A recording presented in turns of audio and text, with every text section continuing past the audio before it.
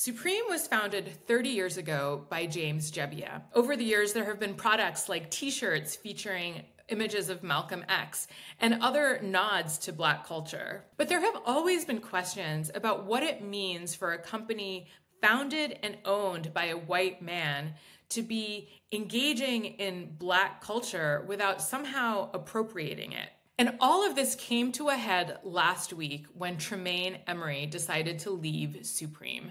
Now, the reason for Tremaine Emory's departure really comes down to a collaboration that Supreme was doing with an artist called Arthur Jaffa. Now, Arthur Jaffa is a Black artist whose work often depicts the horrors of slavery. In fact, in the marketing campaign, there were going to be depictions of formerly enslaved people with whiplashes on their back.